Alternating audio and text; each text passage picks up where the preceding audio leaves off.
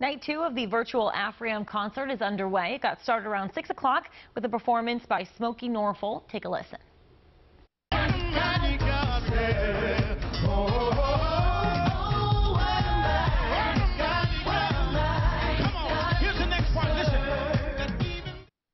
Marsha, Ambrosius and Chaka Khan are also taking the virtual stage tonight. As part of our community connection, WJZ is a proud media sponsor of the AFRAM Festival.